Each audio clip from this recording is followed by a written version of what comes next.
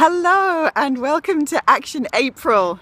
Yes, I've just come back from my swim and I thought it would be really good to have a quick chat with you to ask you what action you're going to take today when it comes to your healthy well-being routine. Yes, indeedy. What routine have you got in place or would you love to put in place to help support your well-being? It's a great question, isn't it? As you can see, I just put my water bottle down. I'm bright red from having a really nice hot or healthy big swim and then a nice hot steam. So it's still glowing from that, and I look forward to getting home and drying my hair and making myself I'm lovely and rosy. But as I was swimming, I was thinking, isn't it interesting? I've been home a few weeks now and I haven't got back into my routine. Now, that's understandable. It's the school holidays. I'm catching up with lots and lots of friends and family, doing lots of stuff. The boys have lots of exams soon, and so it's full on. It's fantastic, but I've noticed that I'm not in my routine yet. So I'm slowly starting to gather momentum and carve out that time for myself.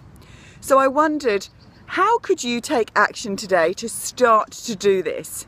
Now, I'm not saying go to the gym and run 100 miles and go and work out every day. That's not what I'm talking about. I'm actually talking about a routine that will support you. The time you get up in the morning. Now you say, well, Kathryn, all this is enforced as soon as I go back to school. I get that.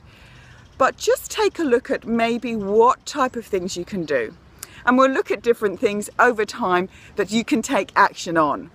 So today's Action April is about your routine. What will serve your well-being?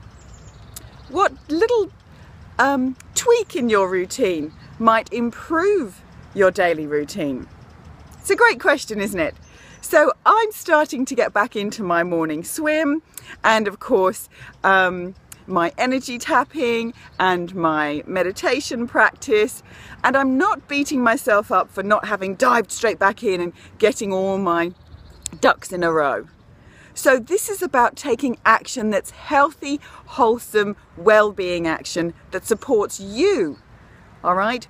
It's not about impressing anybody else. Now in the mornings in Australia, I got it down to a fine art. But I'm back in England, as you can see, it's starting to rain, so I better dash on. But in the meantime, have a fantastic Action April. Take one step today that will improve your routine or change your routine so that you can really be well, live well, and teach well. Have a great day.